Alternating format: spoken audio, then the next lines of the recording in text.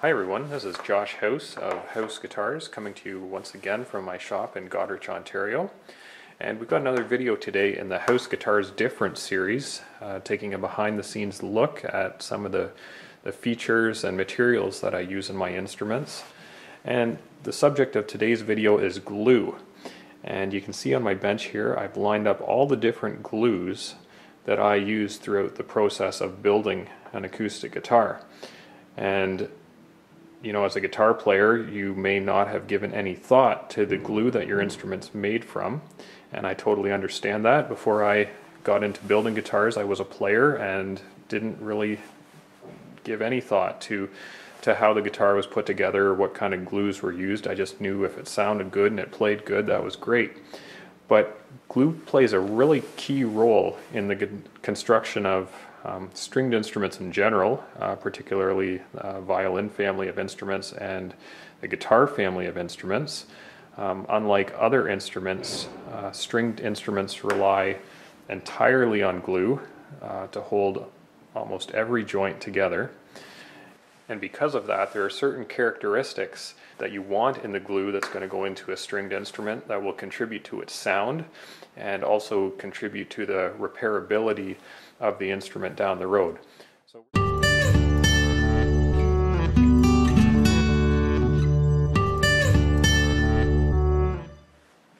Okay, so before we get into looking at these individual glues, and I'll explain where they get used in my building process and why I use them, I just want to take a couple minutes to talk about what makes a good instrument glue in general. Because we've got all these glues here on my bench, and there's many more glues available on the market. And you know, some builders will use some of these glues, some builders will use other glues, but there's certain characteristics of the glue that either make it a good glue for instruments or not a good choice. And there's a few different things that a builder will look at. One is the hardness of the glue. This is especially critical for stringed instruments, where the whole purpose of the instrument, whether it's a violin or a guitar, is to convert the energy from the strings being plucked or bowed into sound. And that's done through the vibrations of the instrument. And so the efficiency with which the instrument transfers that string vibration into sound is key. Now, if you have a glue that's hard, it's gonna transfer that string energy very efficiently. Whereas if you have a glue that's soft in all the joints, then it will basically be absorbing the energy as the instrument vibrates. And another factor that goes along with that is the solids content in the glue. Generally, you want a glue that's going to have a low solids content. If you have a glue with a high solids content, it's kind of like, I've got these two popsicle sticks here, and if I was going to use this black piece of veneer to represent the glue, okay, say I want to glue those two popsicle sticks together, and that black veneer represents the glue with a high solids content. So the glue may hold the popsicle sticks together, but you've still got a thicker layer of glue in there, and that glue is going to absorb some of that energy. Depending on how hard it is, will dictate how much energy it absorbs. But the purpose is to get as little glue as possible in the joint, while still having enough to hold it together. And you want the closest thing you can get to pure wood-on-wood contact.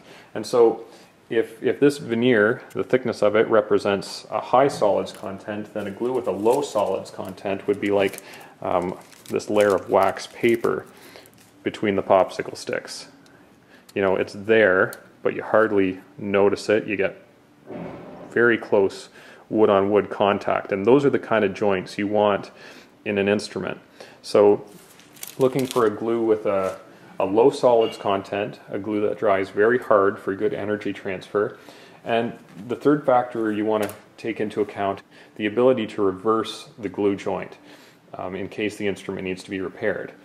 Now, this is especially critical in the violin family. If you know anything about repairing violins or similar type instruments, you often have to take them apart. It's common to take the top or the back off the instrument to do a crack repair and then put it back together. So for violins, you're always using hide glue because it can be reversed easily with heat and water, and the instrument can be put back together, and basically the joints will be as good as new. So that's critical for some areas. Obviously, a guitar is not going to be taken apart the way a violin is, but you do want to be able to take the neck off your acoustic guitar if it's glued on, or potentially take the bridge off if the bridge needs a repair. And if you've glued it, say with Titebond 3, which is heat and water resistant, you're not going to be able to take those pieces apart without damaging them. So those are just the things I keep in mind as a builder when I'm choosing glues, and I've thought about as I've decided on the glues I use in my building process. So for the next part of the video here, I'm going to walk you through the different glues that I use and where they get used in the building process.